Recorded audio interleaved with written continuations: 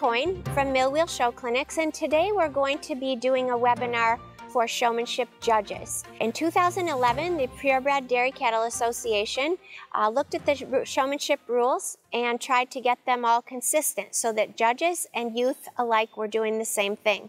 In 2016, we looked at them again and decided we needed to make a few more small changes. And so today, what we're going to do is talk about what you as a judge should be looking for in your showman. Also, we're going to be giving a few tips for showmen as well as we go through the day. So one of the things that's really important is that youth across the country have been learning these new rules and new ideas, and judges haven't quite caught up to that. So today, hopefully, you'll get a few pointers as to what you're looking for as a showmanship judge on every level, whether you're judging a county fair, a local regional show, or a national showmanship contest. There's three important things to remember for showmanship. The first and most important is to make your heifer look as good as she can at all times. So when I'm judging a showmanship class and I see some of the youth have done exactly what we wanted and made a few little mistakes, the most important thing, I'll just stop and look around the ring and what heifer looks the best. The second important part of showmanship is to know the showmanship rules and guidelines. For example, don't go in the show ring with a cell phone in your pocket. It's a serious discrimination. You're out. So judges, you should be looking for that. Showmen, remember to leave your cell phones in the barn. But there's certain guidelines that we'll talk about today as we go along that you're looking for as a judge. And third, we want kids to have fun when they're in the show ring. So if you see a showman coming in and they're nervous or anxious or even crying, it's your job as a judge to go ahead and put them at ease when they come into the ring. So we're going to break this down into a couple different things. First is youth entering the ring. Secondly, close inspection. Third, your first line. And fourth, the final lineup. And we'll be giving tips both for showmen and showmanship judges as we go along.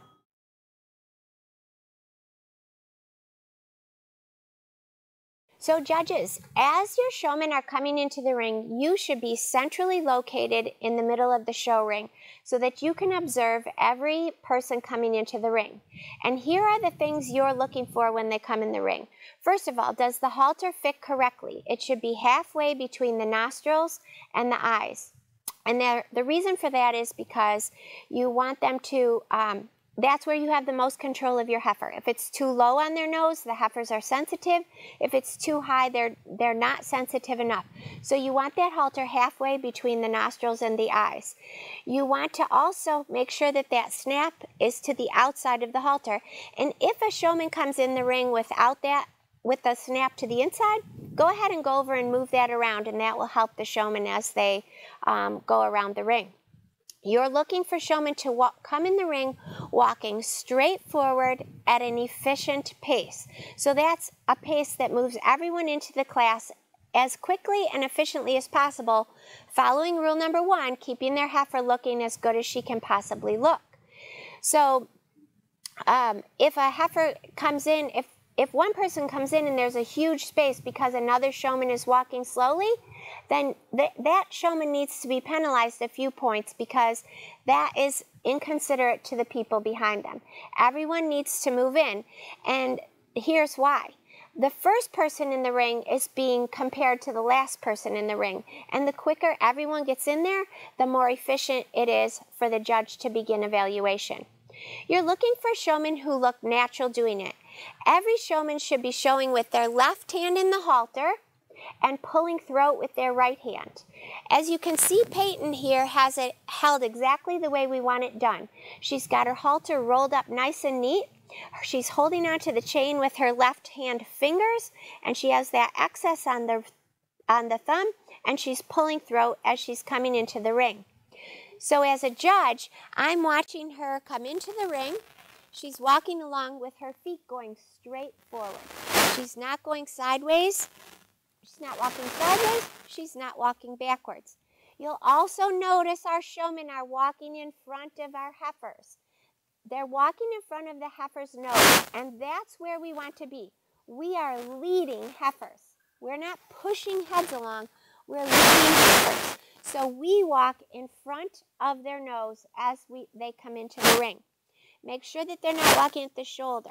One of the things that I'm going to talk about several times in this video is making your heifer be the silhouette. Think of a professional picture, and we're going to talk about this when we talk about feet placement. In a professional picture, all we see is the silhouette of the heifer, and that's what we want to present in showmanship as well. So we don't want to be walking at the shoulder when we come in the ring, and we don't want to be standing in the middle of the heifer when we do our close inspection. So again, if our showmen want to move a little bit. So once our last showman enters the ring, and Maddie is our last showman today, all the showmen should turn around and walk backwards. Nice job, you guys. Walk backwards. So I'm going to have you guys stop and set your heifers up. Now, when they set their heifers up, the back leg towards the judge is back. You want to set your heifer up, and you want to do the back legs first. Don't worry about the front feet until the back legs are set up. So we're looking at heifers, and we're making them appear as long as they can. And that goes back to that professional picture. If you think of a professional picture of a heifer, the back leg towards the camera is back. The front legs are nearly parallel and maybe just a little bit offset. Be sure to set your back legs up first, and then go ahead and move the front legs where you need them to go. When you move front legs, you're going to do it one of two ways. The best way is to do it from the halter and with your hand on the shoulder, moving with that little bit of pressure. The second way to do it is to move it by using your feet. And maybe we could have Peyton just demonstrate that right now. Your heifer looks very good though, Peyton. But yep, just step right in and move the foot. Very nice. You'll notice she did it really easily without a lot of reaching or anything like that. So, as a judge, what you're looking for right now is who set their heifers up the best. It doesn't need to be, take a little step, Hadley. It doesn't need to be quick, but if they've practiced at home, the heifers should just step right into that position. And then it's time for close inspection. So as a judge, you're going to pick who you're going to start with, maybe the first person in the ring, maybe the last person, whoever you'd like. And you're going to look at their heifer. And as you're looking at their heifer, you're evaluating it for, do they have the heifer set up correctly? Is the head and neck and nose straight? Does the heifer look as good as she can look? Maddie's making a great mistake right now. Always move your heifer forward to set them up. So judges, when you're doing close inspection, all your heifers have been stopped and set up.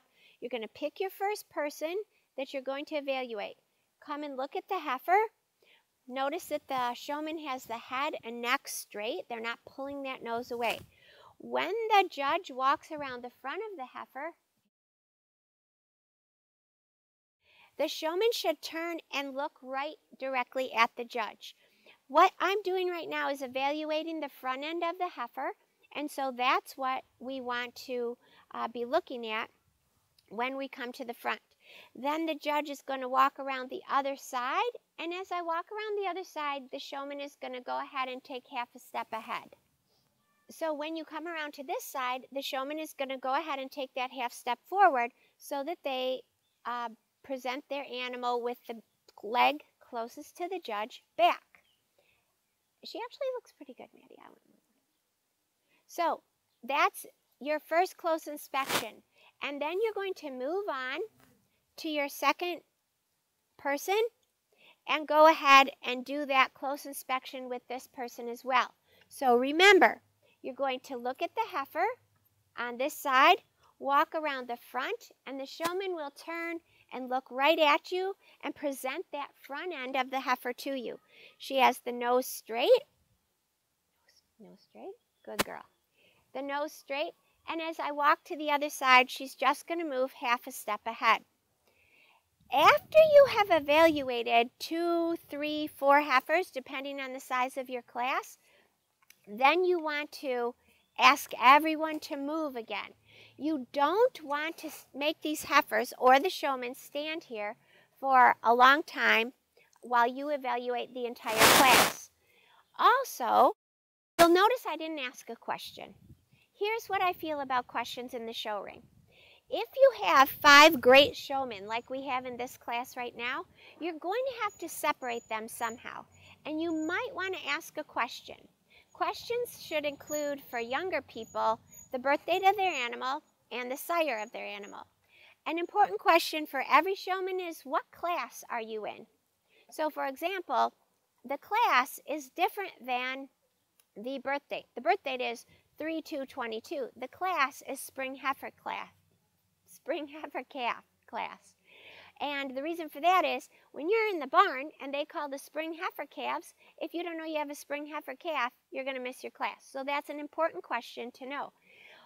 For my older youth, I'll ask, what % protein do you feed? How much do you feed? Some of those feeding questions that older youth should really know the answer to, how many pounds of grain they feed and what % protein it is. Only to break ties. Do not ask open-ended questions like, tell me about your heifer. They're in showmanship to show their heifer, not to tell you the whole pedigree of them, and it takes way too long. So once you've done that close inspection on 2 or 3 heifers, you ask your heifers to move again. One of the things I touched on early in the class was coming in the ring, and when they come in the ring and for close inspection and throughout the class, you want to have 5 feet of space between you and the heifer in front of you and 5 feet of space from the side. And the reason for that is so that you have room to move when you need to set your heifer up. And you have to have 5 feet from the outside of the ring, from the rail, from the bleachers, whatever, because the judge has to be able to get around your heifer, and you don't want to step on somebody sitting in the front row of the bleachers. We're going to ask our group to stop and sit up again. So close inspection, just to cover a few points. You're looking for the animal that's set up the best. It doesn't have to be quick. It has to be efficient. And who has their heifer the most balanced. You're going to evaluate 2 or 3 heifers by walking around the front of the showman, looking at the other side and making sure the showman knows to switch feet as you go to the other side. And then you're going to move them once you've done 3 or 4 so that everybody has that other opportunity to set up. Because no matter how well you've broken heifer to lead, you're probably going to have days where they're just not behaving exactly as you want. So you give that showman another opportunity to do it.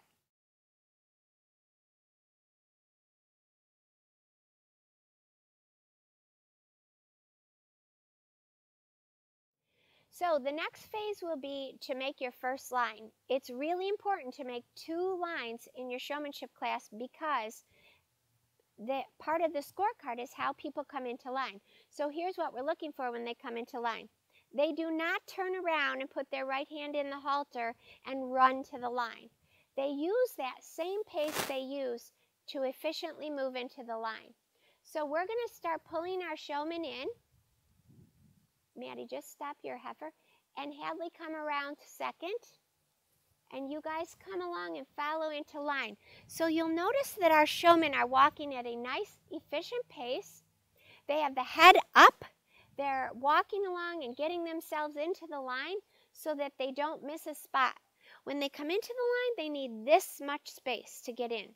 You need the space you need to work. And Dylan's bringing his heifer around, so you don't want to leave too much space. You don't want to be too close to the heifer ahead of you. Really nice. When our showmen line up, judges, you want to ask them to line up shoulder to shoulder. And Maddie, bring your heifer in. You want them to line up shoulder to shoulder and be in a nice straight line. Now, here's where we're going to talk about an important rule change. The heifers on the outside of the line have the outside leg back. The heifers in the middle of the line are just going to get their heifers set up really, really well. The showman in the middle of the line. And here's why.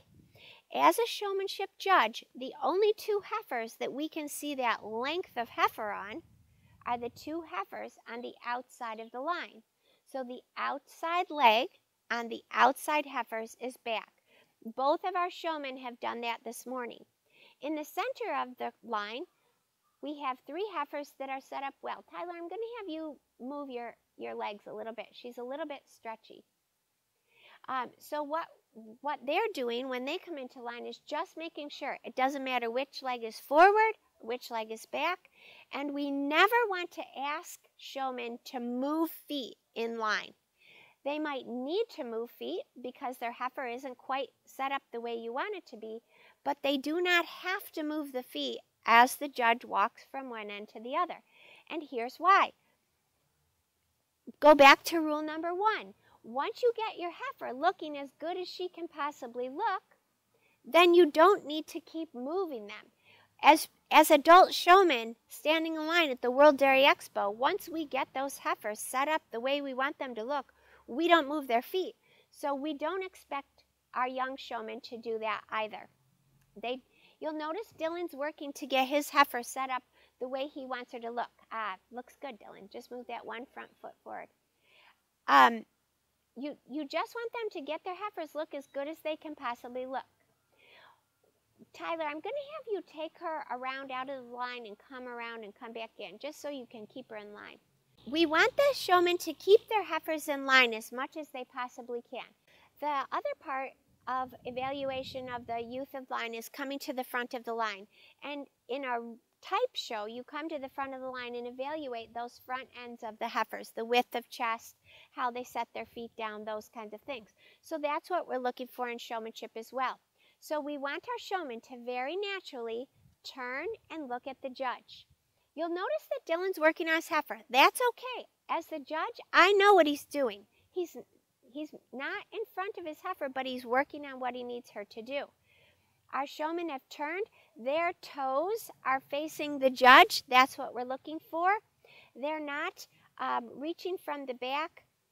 Do one of you ladies, Hadley, maybe could you go like this one time, back at the back, no, don't move.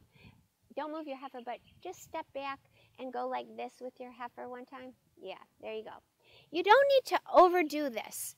You just need to look natural and calm, cool and collect. Keep your heifer's head up, as our showmen are doing here, and be looking at the judge. Look the judge right in the eye and say, I have the winner. As judges, we're looking for that confident show person. Another thing I want to quick talk about right here is showmen, we're not looking for smiles all the time in the show ring. Judges, please don't ask showmen to smile all the time in the show ring. It doesn't look natural. Our showmen right now look really good, professional, as they're standing here presenting the front end. You don't need to go to the other side of your heifer. Judges, don't ask showmen to go the other side of the heifer as you walk down the line. So you want to have a nice, natural look to what you're doing in front of the heifers.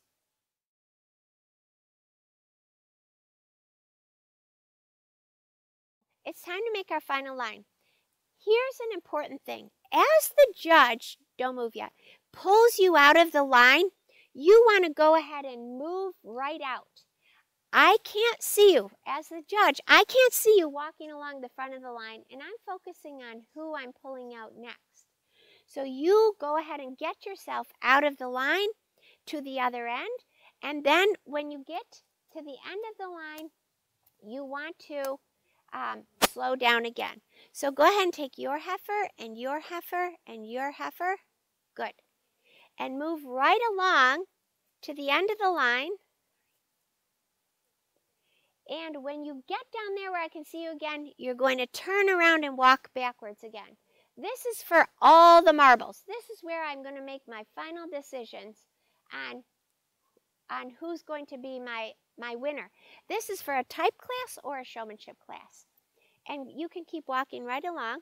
Keep walking that way. So now you're going to turn around and walk backwards again and make your heifer look absolutely as good as she can.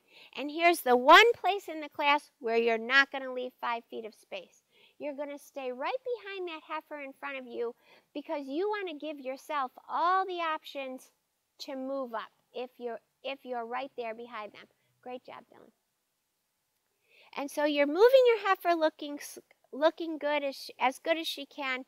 And go ahead and we're going to make our final line there. Don't leave a space and don't go too slow because you'll lose a space.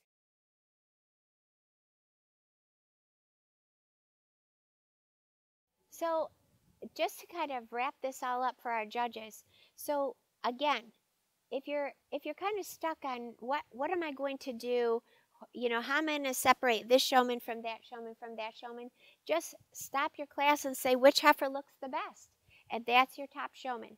Some of the things that you know, I kind of take for granted people know, make sure that in a showmanship class, your showmanship winners have on a white shirt, white pants, a belt, good boots. The white is a tribute to our heritage. In the olden days, they used to milk cows in white smocks and white clothes, thinking that it kept the milk cleaner.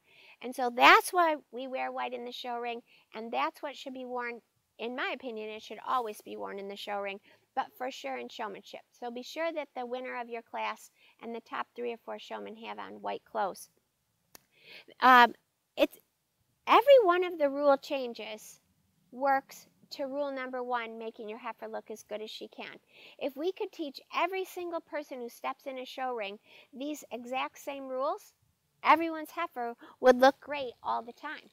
So remember, you're looking for a silhouette. You're looking for someone who keeps the head and neck nice and straight. They're not pulling the nose to the side. They're not shortening their heifer by doing that. You're looking for someone who keeps the top up. You'll notice some of our showmen worked a little bit to keep those tops up on their heifers, their rumps flat. Don't overwork that. One of the important things I want to say too to judges is, if you see someone struggling, go help them. Especially if they come in and their halter's a little too big, you can hop over and help them make that halter a little bit shorter. If they need some help just controlling the heifer, you as a judge can go do that.